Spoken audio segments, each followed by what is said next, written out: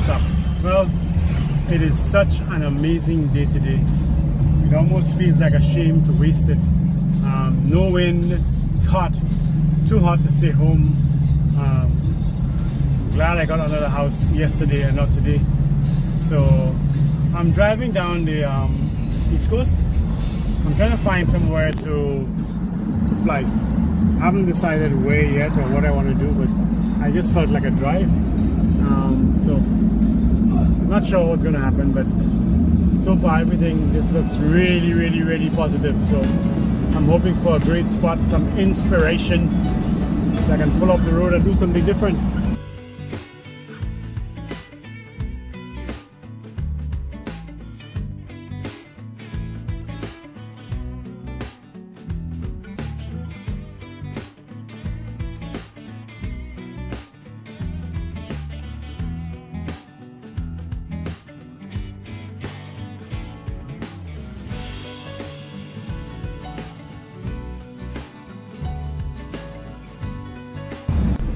Well, I just pulled into Fondo.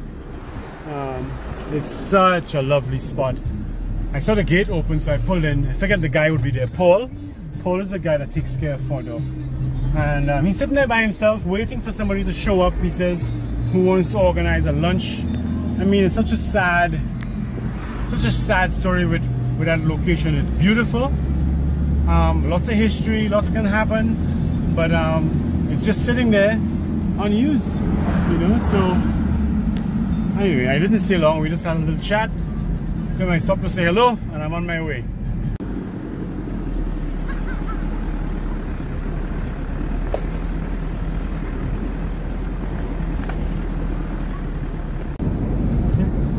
Well, I'm still driving. I haven't seen anything. I haven't felt inspired.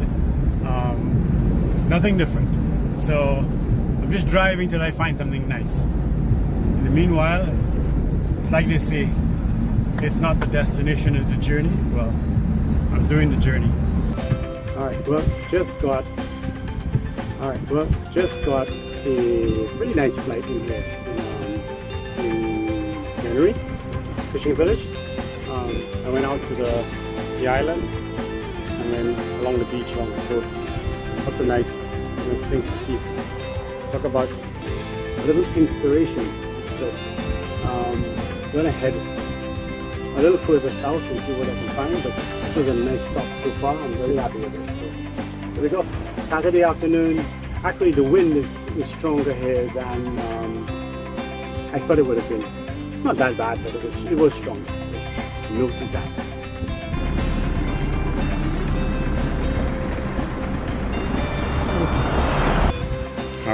Alright, flight location number 2. This is down on the Praslin Beach with all of the seaweed. It was a really cool flight because I went from here up to Le Paradis and all the way across down to the village. So that was really nice. There were a bunch of little boys. Every time you fly a drone, they always show up. Mister, can I fly it? So you have to try and tell them you can't fly it, you know, and they want to know how I see in. So I'm showing them inside the goggles. So now they believe they can fly because now they can see. Anyway, I am off. This has been nice. This is the family in the back there, and that's I should have filmed them. I didn't want to film the kids. So not really. Yeah, so that was cool. Had a really cool flight there, and a lot of interference from little kids coming to talk to me about, you know, can they fly? But you know, okay. And I had their mothers there. Their mothers came to ask me what was happening. So it was nice. I'm just doing one more location, and then I'm heading back up. It's been quite an eventful day. Okay, I thought I was on one of those never-ending road to nowhere kind of places, but I saw a sign that says Foxgrove. That's somewhere I kept telling Eva about, and I'd been here one time a while back. Yeah, definitely looks like a road to nowhere, doesn't it? I passed the Foxgrove in a while back. I'm just looking for a place to turn so I can go back and maybe get a shot of it.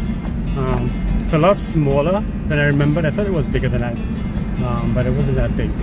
Great location.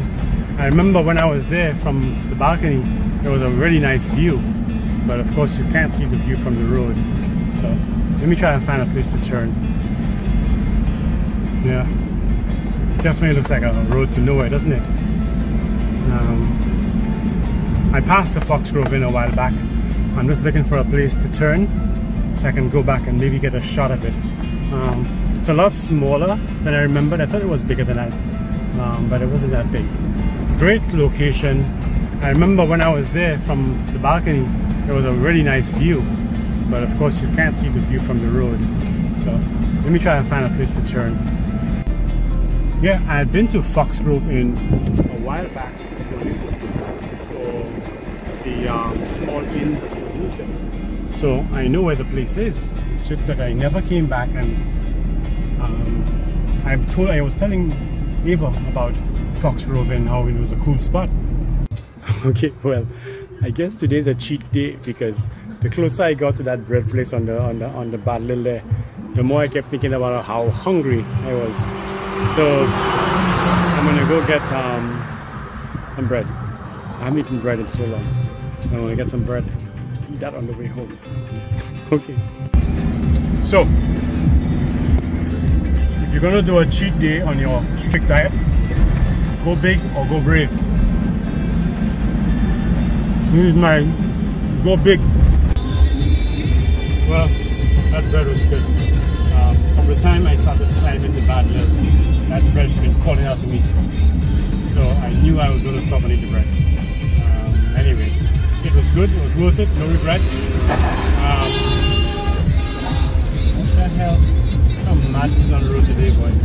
Yeah, so that was a nice little meal. I am now in the Bexon Valley. Oh, getting straight this up. Well, that was a nice little meal.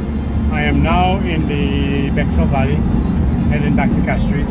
It is 3:43, so I could very well be in Cabot State by 4:30, depending on the traffic. But that was a really nice afternoon. I had a good time. Going back with all my equipment, which is always a good thing. I have stuff to edit later. Good thing. Yeah, so nice afternoon.